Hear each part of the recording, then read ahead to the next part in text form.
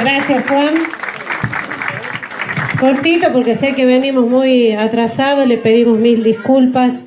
Venimos de inaugurar nuestra Casa de la Juventud para nuestros estudiantes de Chilecito y de los distritos, así que allí nos demoramos un poco. Así que agradecerte, gobernador, ministro, diputados, concejales, a todos los que nos están acompañando y en especial al administrador de vivienda, a todo su equipo de trabajo, porque son de alguna manera los responsables y la cara visible del trabajo que deben realizar y que estoy segura no debe ser nada fácil a la hora de adjudicar. Pero confiamos plenamente en que ese trabajo va a ser responsable y transparente, sobre todo que es lo que más exigimos en los últimos tiempos.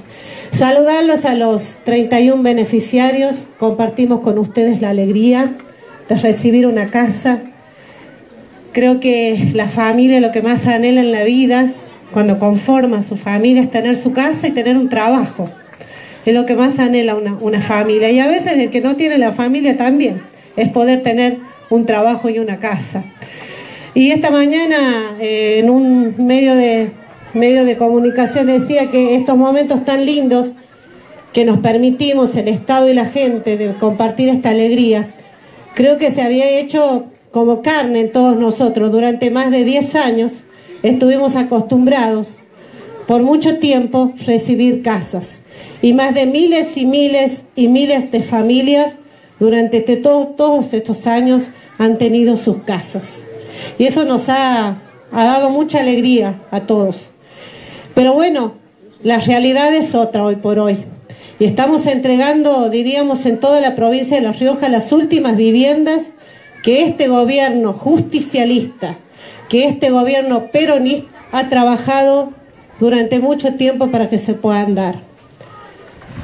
No sé si no sé si vale decir con mucha tristeza, vamos a dejar de vivir estos momentos por una decisión política del gobierno nacional, de no mirarnos y no de incluirnos a los riojanos, y no solo a los riojanos, sino a todas las provincias del norte, donde nos miden por la cantidad de habitantes y en relación a eso nos otorgan las viviendas. Y fue muy difícil para nosotros escuchar que las políticas de este año solamente a La Rioja le corresponden 300 viviendas. Y nosotros, este gobierno peronista, estábamos acostumbrados a construir miles y miles de casas y beneficiar a miles y miles de familias de la provincia de La Rioja. Pero acá sigue estando un gobierno justicialista, un gobierno peronista, tal cual lo dijo el ministro de Infraestructura allá por el año 2016, donde no se recibían los recursos para continuar con estas obras que ya estaban licitadas y que estaban aprobadas.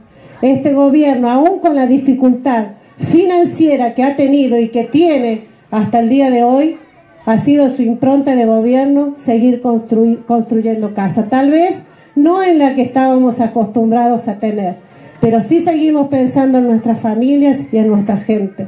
Y seguirá siendo una impronta y una prioridad pensar en nuestra gente, aún en los momentos de mucha dificultad que tenemos como gobierno. No porque queramos nosotros, sino porque así lo va definiendo el gobierno nacional. Y no hace falta que lo diga mucho, sino que lo estamos sintiendo día a día, cada familia, qué tan difícil es afrontar la vida en estas circunstancias. Así que disfrutemos este momento. Bendecidos son los que hoy pueden recibir una casa. Seguimos estando al lado y compartiendo la expectativa de aquellas familias que aún desean recibir esta casa y que ponen la fe y la esperanza en este gobierno para que algún día podamos vivir este momento también de poderles hacer entrega de una llave. Gracias por tu trabajo, ministro, junto a todo tu equipo.